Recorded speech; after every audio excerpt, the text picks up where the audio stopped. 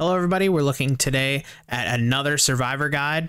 We're looking at Hunter Kelly. She's one of the 4 hunters currently available, and I think she's one of the best. At first, I thought she was a little weak, but as I started leveling her, man, her damage really started to show through, and she has some really cool tricks with her ability and some of the perks that kind of help abuse that ability. So let's go into the guide, but before we do, I ask that you subscribe to the channel. We got plenty more Evil Dead the Game content coming, as well as a whole backlog of Evil Dead the Game content.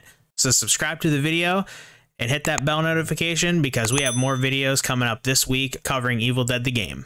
So let's get to the guide. So just a brief overview of the Kelly character.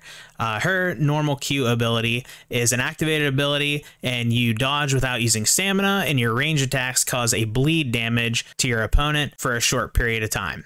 So what's really cool about that is it gives you a lot of elusiveness in the thick of the battle, and you can dodge very often and get some nice shots in, as well as that bleed damage. So if you're not familiar with the word bleed phrasing, that's just damage over time. So you'll deal damage and then they'll take ticks of damage over time while they're kind of recovering from that shot. Her next ability is her Weapon Master, which is a meat hammer. I'm pretty sure that's calling back to the show. I have not seen season 3, so I might be a little out of the lore. But that's her weapon meat hammer, and you might be thinking, well, she's a hunter. She does ranged attacks. Why would she have a Weapon Master for a melee weapon? Well, as you can see with some of the abilities below, it's going to become more apparent that there's more to this meat hammer than just putting it in there for fun. So the next one is Counter Shot. So your next range attack after successful dodge inflicts bleeding damage on your target for a short time. This actually adds to a successful dodge, so this would go in conjunction with her Q, so even when the Q isn't active, but it's only a 5% per second. And then her level 25 skill is Battle Frenzy. Your melee damage increases the longer you're in sustained combat, and you get an extra 2% per second while you're in combat, which is very interesting, especially with the meat hammer. It's a very quick weapon. It doesn't do a lot of damage, but if you can get a rare or an epic meat hammer, you're really going to be dishing out the damage in close proximities, mainly around those objectives or the final demons in the final book. So definitely keep an eye out on these. Do not sleep on the meat hammer. It's not a throwaway. It's very useful.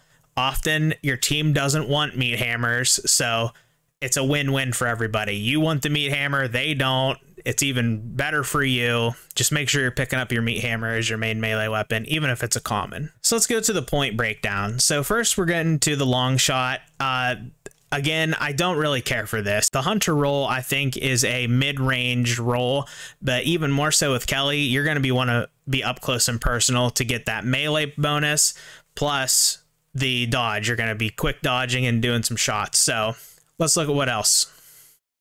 Hollow points, she's primarily ranged, so you're going to get that flat 25% range damage. That's always great. Stopping power, we're basically using these as a means to an end. Balance bar 10%.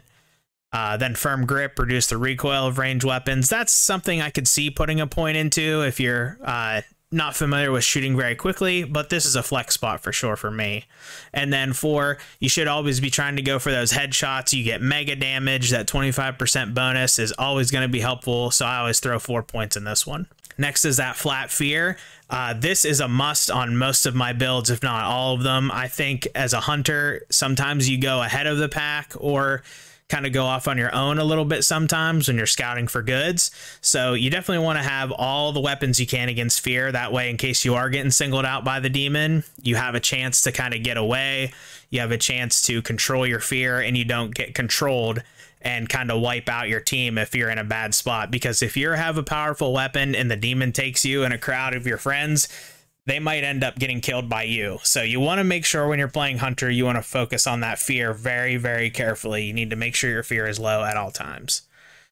In conjunction with that, I'm moving on to I Ain't Afraid of No Trap. I like 2 points in this because it's 25 and it reduces the amount of fear whenever you trip a demon trap. So again, this manages fear. This really helps when you're on your own, because if you trip a trap by yourself and the demon starts focusing you, it at least gives you a little bit more leeway to kind of get away back to your friends. So make sure If you are going to be going solo, you focus on some more fear reduction than you normally would. Down here, staying power is the next section. Staying power is reduce your maximum stamina by 25%. Again, this is very important for all hunters. If you're going to be doing a lot of running, dodging, all that good stuff, 25% is huge. Down here to get to the end, artful dodge reduces the stamina cost of dodging 15%.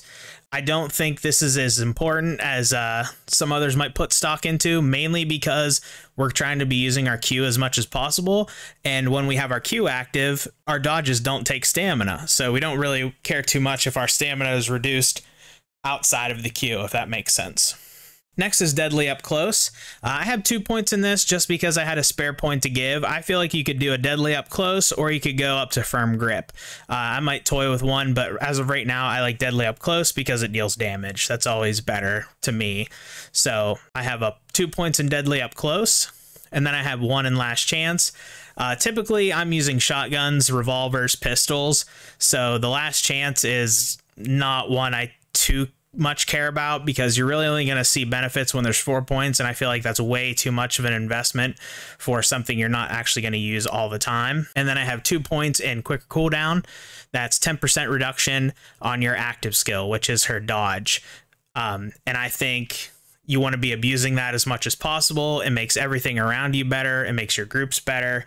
And I think you should be using that cooldown as quick as possible. So that's my guide for Kelly. I hope you enjoyed that. I'm really enjoying the survivor role. I'm enjoying the game in general. If there's any survivors you'd like to see a guide for next, let me know in the comments. I'm working towards them all. I think we're going to be looking towards a Henry or maybe a Ash versus Evil Dead leader guide next. So if you're interested in those, please subscribe to the channel. They're on their way. And we also have some gameplay videos coming up later this week, so keep a lookout for those. And thanks for watching.